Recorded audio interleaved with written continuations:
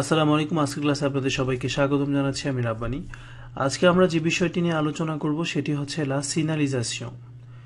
সিগনালিজাশন মানে হচ্ছে যে সকল সংকেত আপনার রাস্তায় দেওয়া থাকে, আপনি যখন গাড়ি নিয়ে বের হবেন যে সকল সংকেত আপনার বুঝতে হবে নিয়মকানুন বোঝার জন্য, সেগুলো লা সিগনালিজাশন। এটা একাধিক ধরনের হতে পারে, যেমন রাস্তায় বিভিন্ন ধরনের দাগ দেয়া থাকে, এটাও এক ধরনের সিগনালিজাশন। আবার দেখা যায় যে বিভিন্ন ধরনের সাইনবোর্ড থাকে, যেটাকে ফরাসিতে বলে লে পানো পানো। তো ওগুলো হচ্ছে সিগনালাইজেশন। তো আজকে মূল আমাদের আলোচ্য বিষয়টা হবে লে পানো আর কি। লে পানোর প্রথম পর্ব বলা যেতে পারে, কারণ আজকেই তো সব ধরনের পানো নিয়ে আলোচনা করা সম্ভব হবে না। তবে পানো বিষয়ক যে সকল সাধারণ তথ্য যেগুলো আপনাদের না জানলেই নয়, সেগুলো নিয়ে আজকে আমরা আলোচনা করব। আপনারা প্রস্তুত আছেন তো, না? ওকে, এই সবাই এদিকে তাকান প্লিজ। হ্যাঁ, এই তো ঠিক আছে।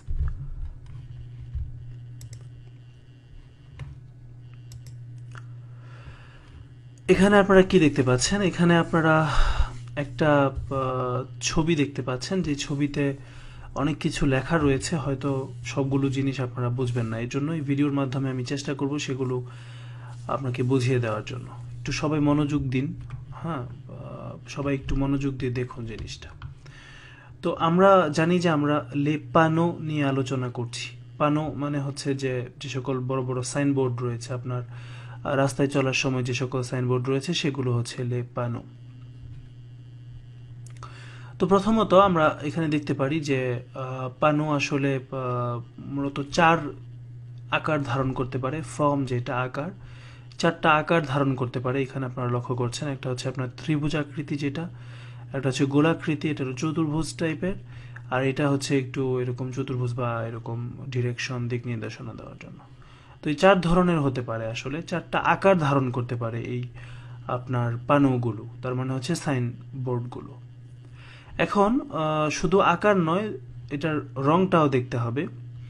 তো এগুলো নিয়ে আমরা আলোচনা করব আর কি। তো প্রথমেই আসি হচ্ছে আমরা যে ত্রিভুজাকৃতির যেই সাইনগুলো থাকে আর কি, ত্রিভুজাকৃতির সাইনগুলো, এগুলো হচ্ছে বিপদ বোঝানোর জন্য। ঠিক আছে, এখন বিপদ দুই ধরনের হতে পারে। একটা হচ্ছে পেরমানো, মানে হচ্ছে স্থায়ী, আর একটা হচ্ছে টেম্পোরাire, মানে হচ্ছে অস্থায়ী। এখানে কালারটা একটু লক্ষ্য করুন। যদি এরকম লাল কালারের ভিতরে সাদা থাকে, তাহলে বুঝতে হবে যে যে বিপদটা এখানে উল্লেখ করা হচ্ছে এটা স্থায়ী। আর যদি এই লাল বৃত্তের ভিতরে হলুদ থাকে, তাহলে বুঝতে হবে যে যে বিপদটা সম্পর্কে এখানে তথ্য দেওয়া হচ্ছে সেটি অস্থায়ী, তার মানে কোনো কাজের জন্য হচ্ছে, কিছুক্ষণ পর থাকবে না। এখন এই ত্রিভুজাকৃতি যখনই থাকবে তখন সেটা হচ্ছে বিপদ।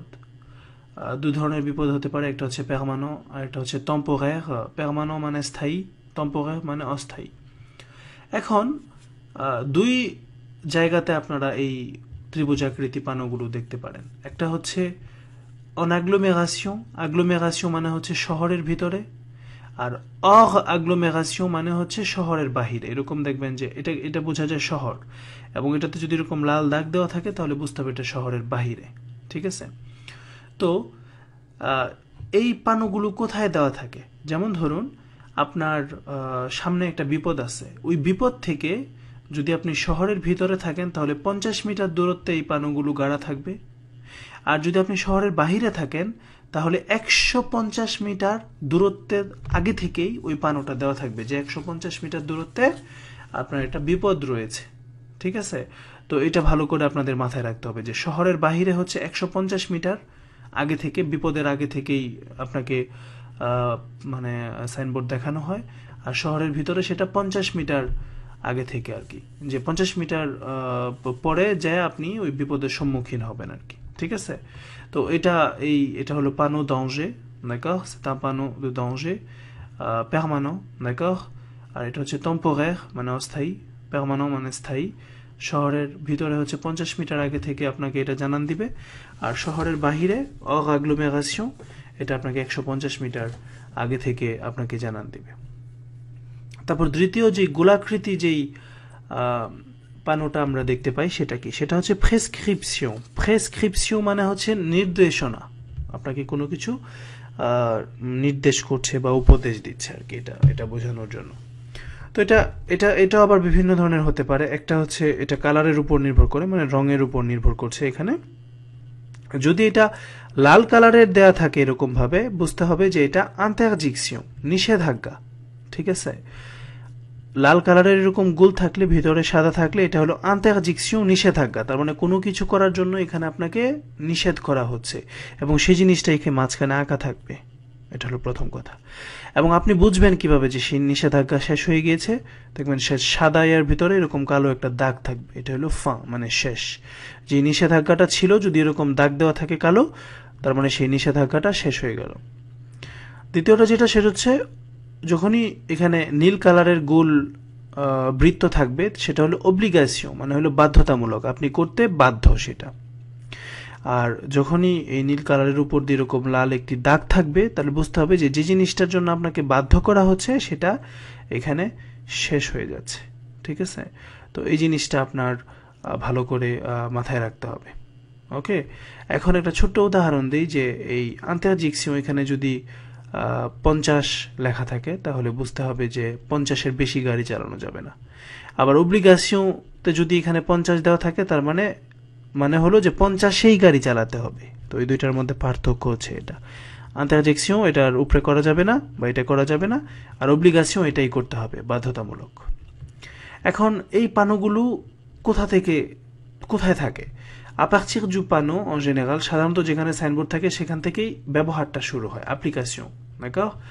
এর আগের পানো দো দঞ্জের যে ব্যবহারটা, অ্যাপ্লিকেশনটা ছিল, সেটা দেখলাম যে শহরের ভিতরে ছিল 50 মিটার আগে থেকে, 50 মিটার পর থেকে, আর শহরের বাহিরে হলো 150 মিটার পর থেকে। আর এখানে আপনি শহরে থাকেন কিংবা শহরের বাইরে থাকেন, যেখানেই পানো গাড়া থাকবে সেখান থেকেই এই পানোটার কার্যক্রম বা ব্যবহার শুরু হবে। ঠিক আছে, এই প্রেসক্রিপশন যেটা গোলাকৃতি নির্দেশনার ক্ষেত্রে। তারপর আমরা আসতেছি তৃতীয় আকার যেটা, সেটা হলো ইন্ডিকেশন, এরকম চতুর্ভুজ টাইপের, এটা হলো ইন্ডিকেশন।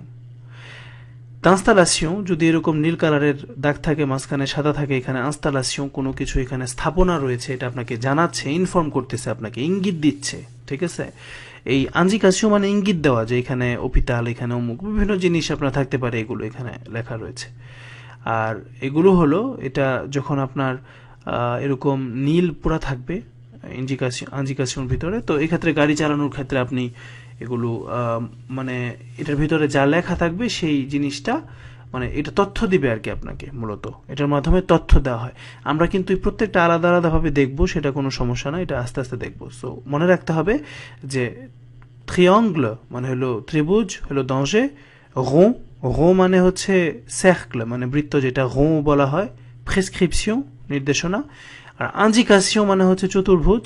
এখানে দুই ধরনের ইন্ডিকেশন পসিবল, একটা হচ্ছে আপনার শুধু দাগ থাকবে নীল, আর একটা হচ্ছে পুরো নীল কালার থাকবে। ঠিক আছে, এটা হলো ইনস্টলেশন, হলো কোনো কিছু, কোনো স্থাপনা টাপনার ক্ষেত্রে। আর pour la conduite মানে গাড়ি চালানোর ক্ষেত্রে। এই বিষয়গুলো কি, সেগুলো বিস্তারিত আমরা আস্তে আস্তে পরে জানতে পারবো।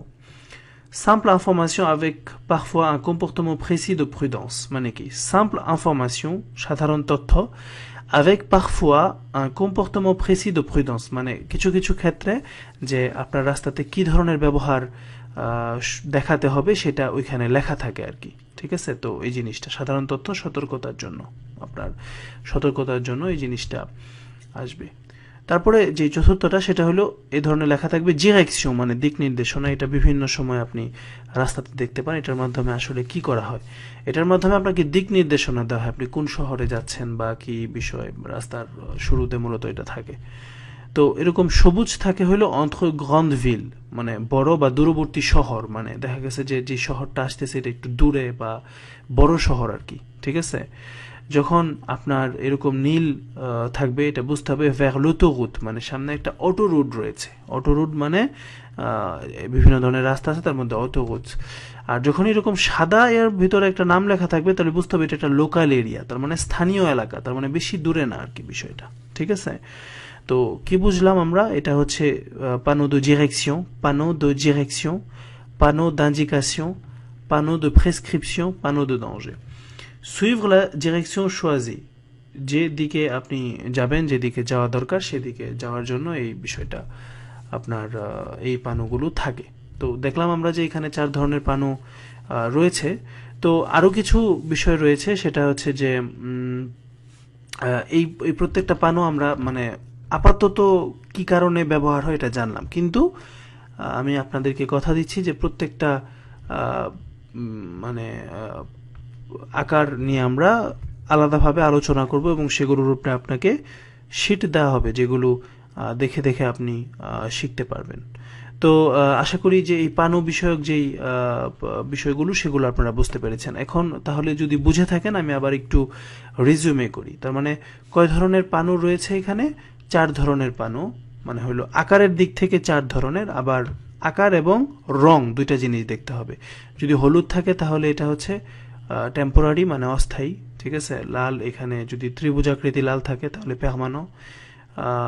তাহলে এই পানো দু দঞ্জে, যেটা বিপদ সংকেত, যেগুলো সেগুলো আপনার পানো যখন একটা জায়গায় গাড়া থাকে সেখান থেকে কত দূরত্বে যেয়ে হবে এটা কার্যকর হয়, মানে ওই বিপদটা থাকে। শহরের ভিতরে সেটা 50 মিটার প্রায়, আর শহরের বাইরে সেটা 150 মিটার। প্রেসক্রিপশন ক্ষেত্রে যেখানে পানোটা গাড়া থাকে সেখানেই।